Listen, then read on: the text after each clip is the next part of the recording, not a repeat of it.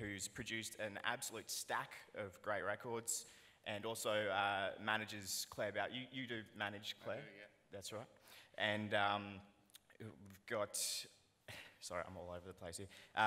Mark Myers, who was formerly of the Middle East, he now runs the Big Sister studio in Cairns. And down the end we have Jeff Beaulieu, a member of Canadian band Your Favourite Enemies, and from Hopeful Tragedy Records. So basically, there's kind of traditionally been a bit of a line in the sand going back in the past of the music industry between the talent and the people behind the scenes who kind of help the artists get out there and get noticed. But that's kind of blurring a little bit, that line at the moment, and these gentlemen up here are certainly proving that. I just want to get started with kind of a really general question, just to throw it out there. A lot of people aspire to be musicians, rock stars, if you will. Not as many people aspire to be artist managers or engineers or what have you. Did you guys have aspirations to get into this other part of the music industry aside from performing? I could say that I didn't really ever think about it. And even when I got sort of approached by people, I was still a bit unsure. But when I met the people that I was going to be working with, like the MD and the head of A&R, I thought these people are really cool. Like they love music, and they're music fans.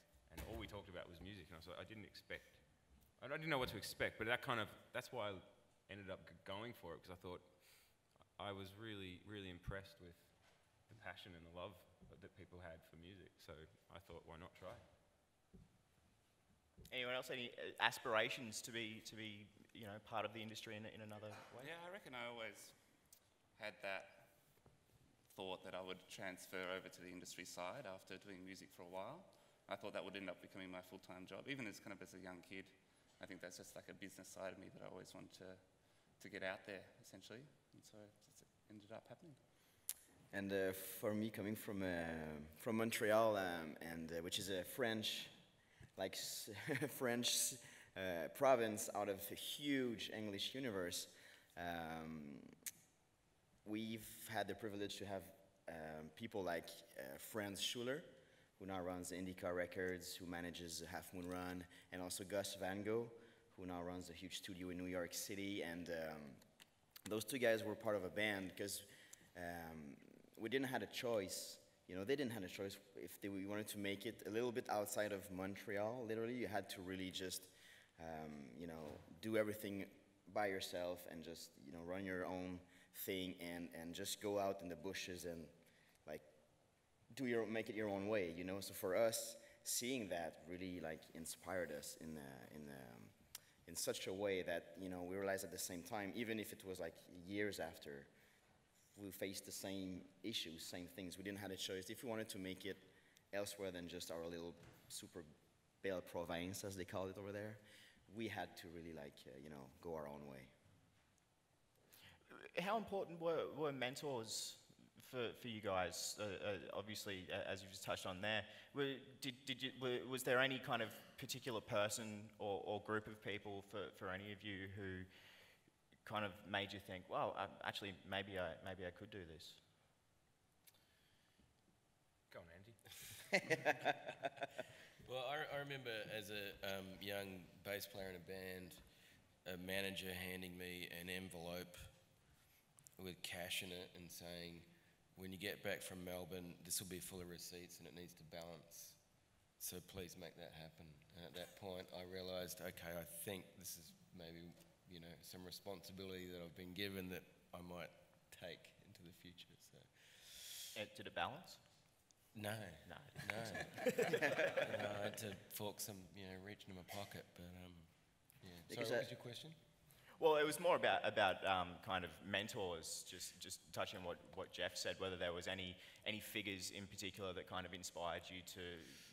Well, I think for me it was, a band that I've been in for a long time, and I felt, you do know there's an expiration date on a band, and being a musician, so there's a point in my life at least where I kind of said to myself, I think subliminally it was like, I can't do this forever, so I have to transition at some point. I actually went to university for a couple of years, but then naturally I kind of went, okay, well this is what I understand. I need to learn more about it, and off I went. For me.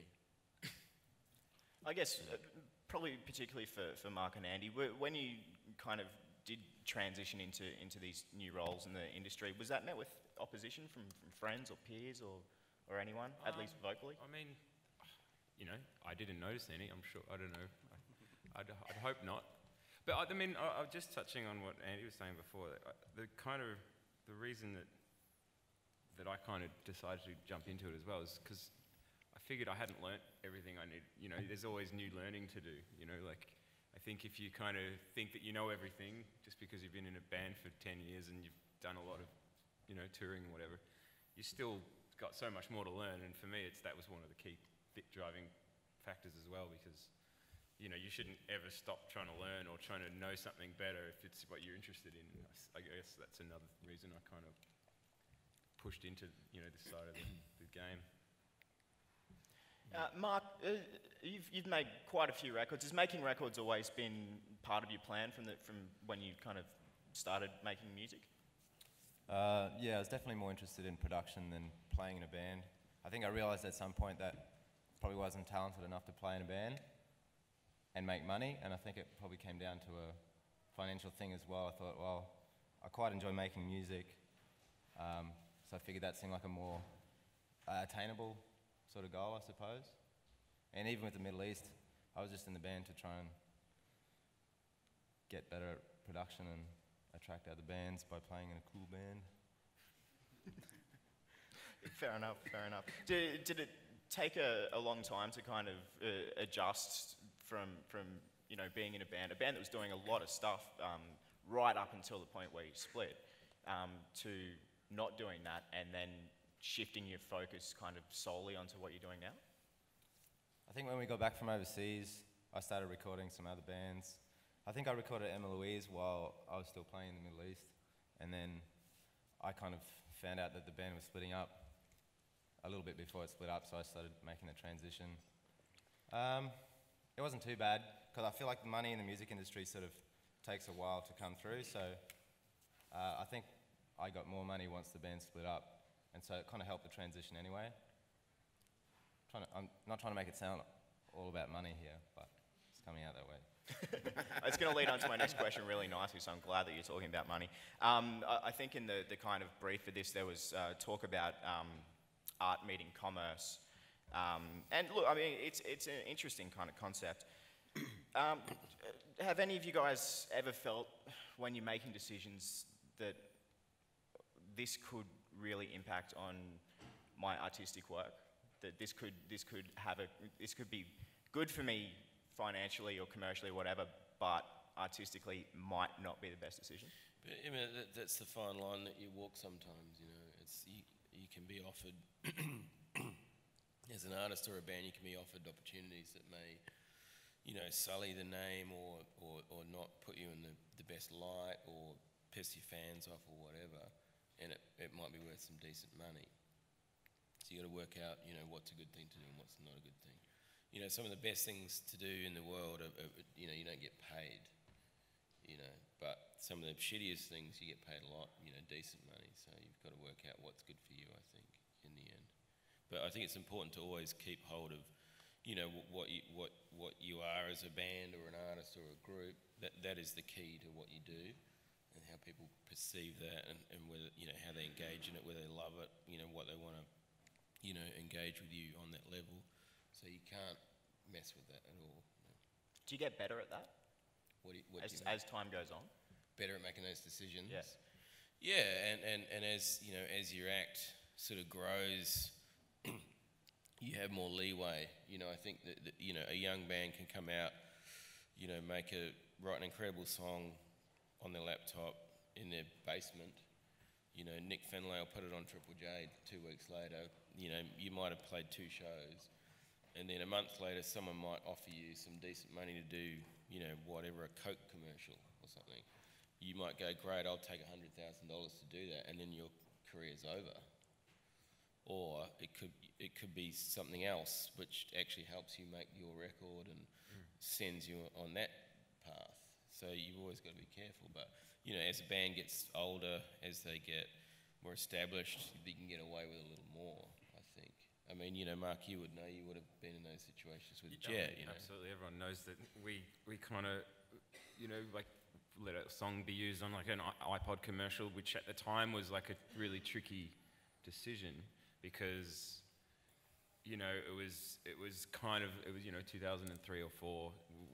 Well, now it would totally be a no-brainer for most bands, you know, like, but then it was still like a tricky decision because I guess public perception was more that if you did that, you were kind of selling out. But now, like, people would, you know, jump over their mother to get the Apple iPod commercial for their band, and it launches, you know, careers, and it's become another kind of radio almost, in a way. I remember when that happened for you guys, and it was almost like that thing is what they have been, you know, given or what they're involved in is so big, it's like fucking hell. And that again, that wasn't. So you completely got away with it, and the question on everybody's lips was, "Do they get paid $1 million?" No, you get paid fuck all to do that. They know how much of an exposure you're going to get out of it. So they're not going to. Everyone's like, "Did you get free iPods?" And I'm like, "Dude, we didn't even hardly get paid." But you're everywhere. Yeah, everywhere around the world. Yeah. For like, you know,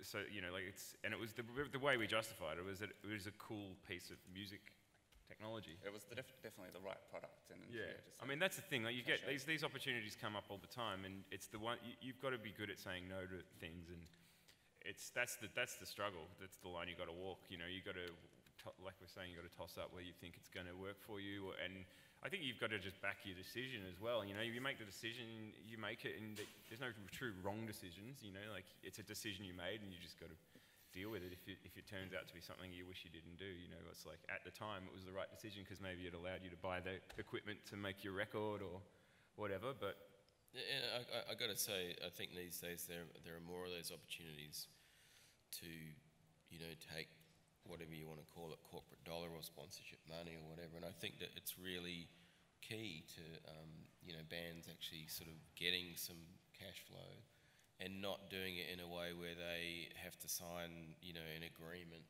to do something for a period of time, whether it's a recording agreement or a publishing agreement or whatever. It's purely, you know, you get involved in our brand, we take your coolness, add it to it, and we pay you money. I think you can get away with that a lot more than what you used to, as Mark was saying. I mean, you know, it was very different, like around 2000 or whatever. It was just so completely frowned upon. Oh, I mean, I remember you and I had an American record out touring America, and there was a Budweiser sponsorship thing that we got offered, and it was a shitload of money. We actually turned it down because we thought it was just too uncool to. But at the time, it kind of was, you know.